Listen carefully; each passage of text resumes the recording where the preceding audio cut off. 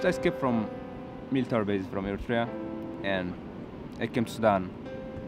I walked on foot for 3 days, and I spent in Sudan more than 1 year.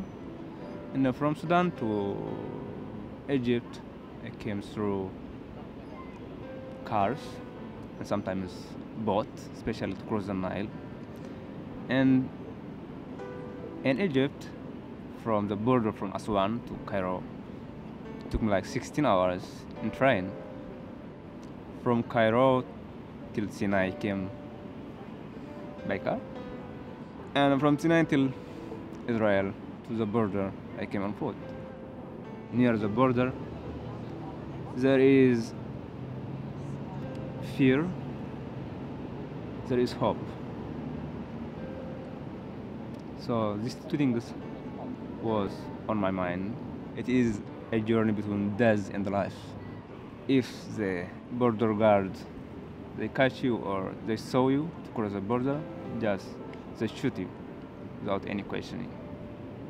A lot of friends are dead there. The things that make me to flee from my home. To save my life as a victim of torturing in my country, it is because of the dictator government that ruled my country from the late 1991 till now, torturing his own citizens, and I am one of them. So that's why I flee my homeland.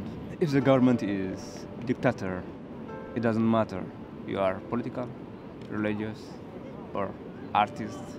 It doesn't matter who you are, because he is fighting for his power. For myself, I have decided by myself. Nobody can.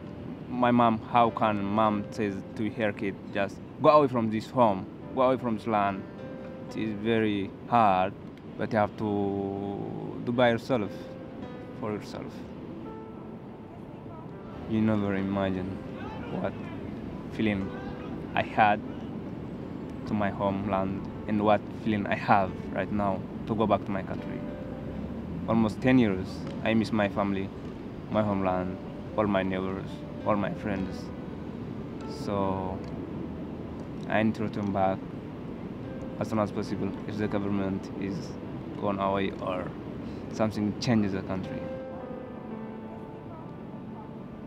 As a human flesh, I am not happy. I am surviving. As a Christian, I am happy all the day. I got the sun like everybody. I got the air like everybody. So I'm happy to that for the God nature. But through the human life, it's crazy.